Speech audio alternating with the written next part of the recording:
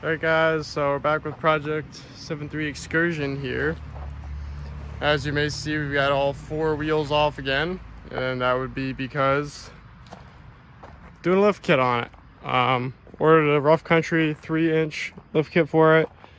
I know everyone's got their opinion about rough country, but to be honest, no matter what you say, they are affordable and honestly decent lifts. I've done a couple rough countries, and without spending you know, over $10,000 on a truck that's not even worth that much money, it is a great lift kit to put on. So got started on that.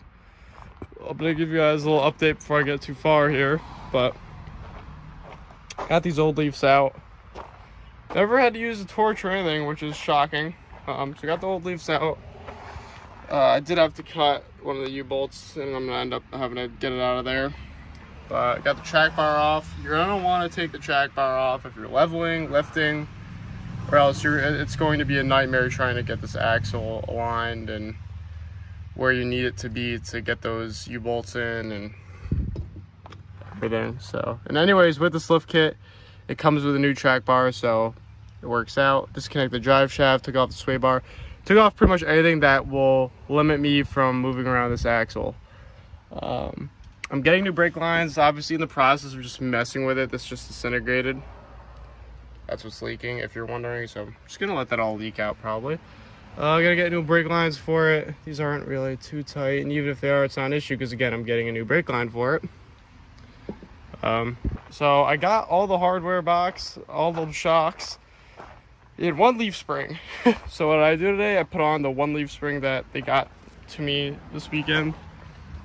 So I've got this in, center bolt aligned, U-bolts snug, leaves tight, and I know I'm gonna have to loosen those U-bolts again once I get the leaf for that side. I just want to get it in place and on the centering pin so that overnight it won't move, or you know, whatever. I just want to get it up there for now. I think I really kicked my butt doing it all by myself, but we're getting there. And just a heads up, to get this front leaf bolt out, you're gonna have to remove this AC condenser mount to get that bolt all the way out. They're very long bolts, so let's give you a reference.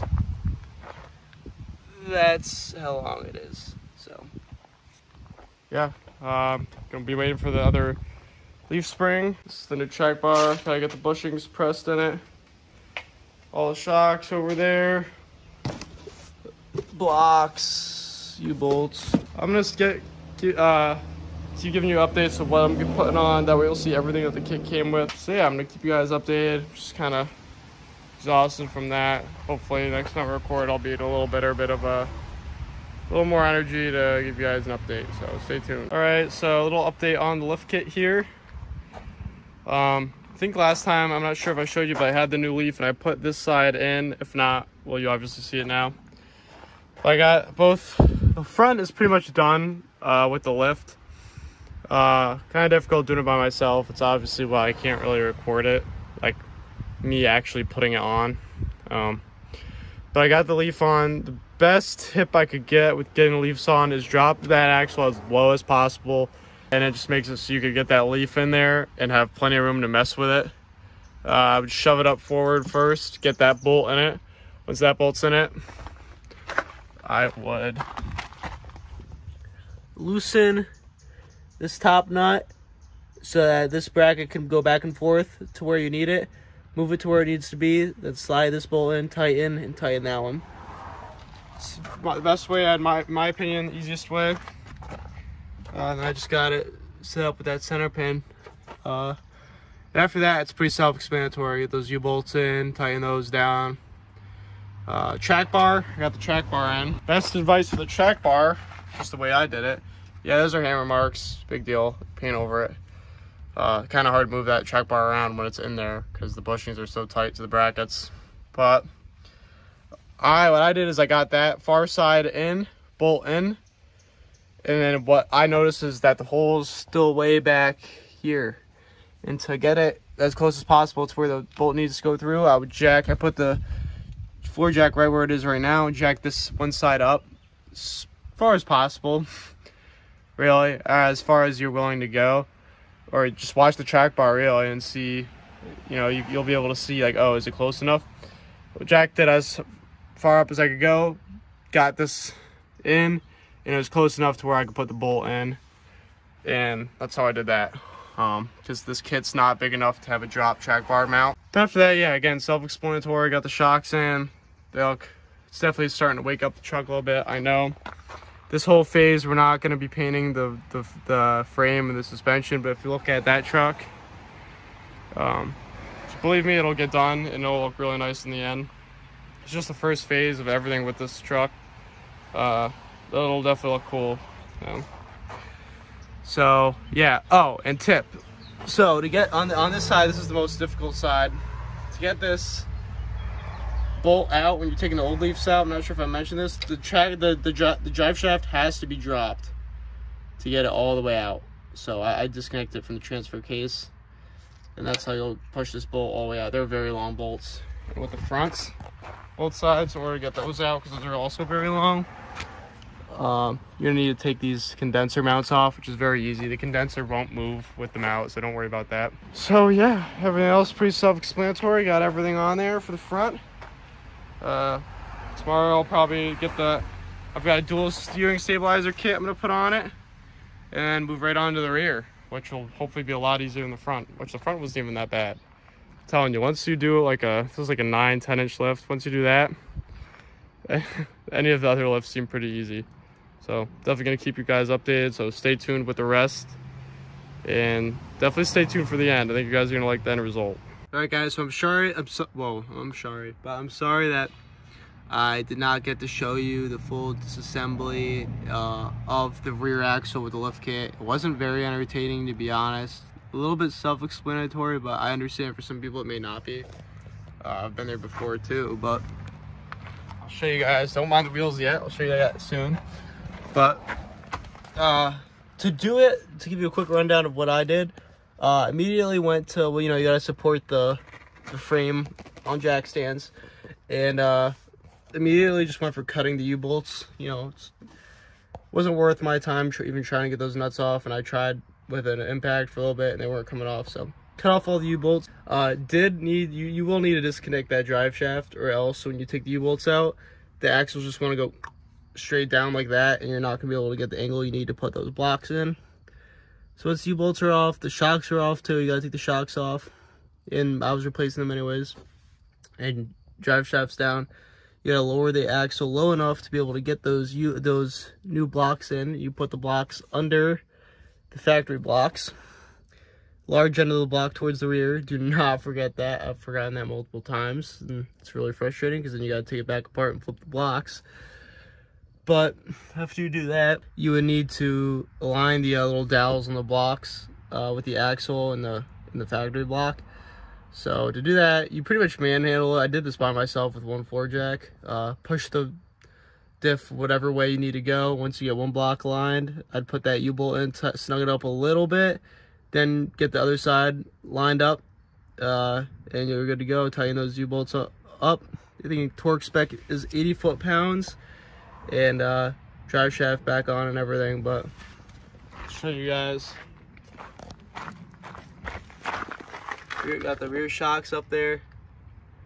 Yes, I did not go through with painting everything the first go around with this thing, but just having the fresh stuff in it makes it look so much better, honestly. So completely finished the lift kit on this, and I would also like to show you, I don't want to reveal the whole thing yet, put steering stabilizers on it. Went through, paid the extra $100 because I figured why not, you know, it's $100 and it just makes it look pretty clean up front. And again, more fresh parts I add to it, the better this thing looks, because it looked pretty dead when I first bought it. And that's a very simple process, putting these on too. All this stuff's from Rough Country. We just put these brackets on the end. They attach to the factory U-bolts. I mean, not the factory, sorry, the U-bolts that they give you with the lift kit, but you know, if you had factory U-bolts. And then there's a bracket up there that's held in by U-bolts. Pretty simple process putting these on, but I did want to show you that went through with the steering stabilizers, got them on. So you see we got our new shocks up there as well. leaf springs, shocks. And I also got new brake lines. Just these lines, not all of them, or I should say brake hose.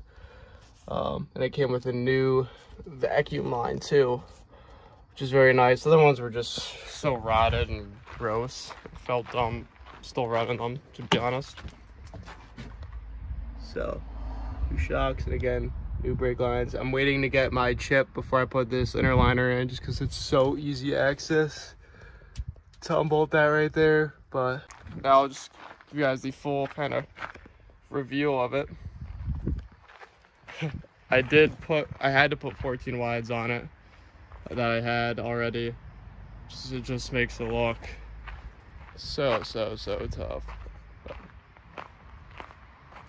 I mean, definitely looks way different than when I first bought it. I'll put a picture in quickly.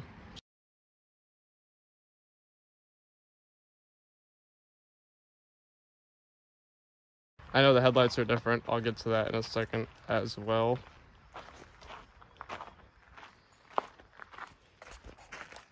But, you know, from the back, the 3-inch lift, I gotta say, is perfect for what I was going for. It's actually a little taller than I thought for 3 inches. I thought it was just gonna be a little baby lift, but you know, definitely way higher up. It is on 35s, which probably brought it up a little more, but just can't get over how much better this thing looks. It looks pretty good.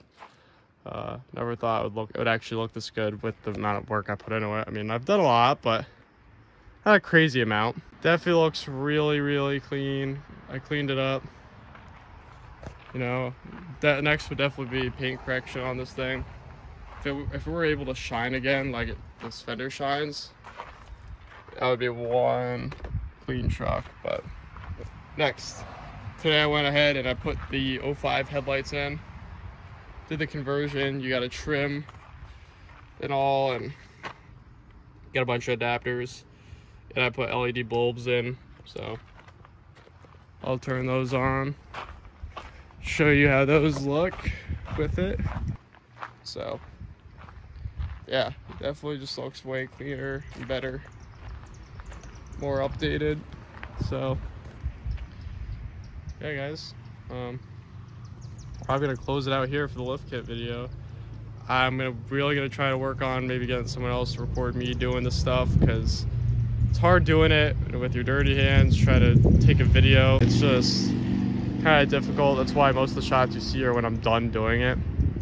It's just not easy doing. But see steering stabilizers on there, and yeah, let me know if you guys are excited for this thing, or as excited as I am, because I think it looks pretty good end result. So stay tuned for more videos with this. Nowhere near done with it. Yeah, so thank you guys for watching. Stay tuned for more 7.3 videos.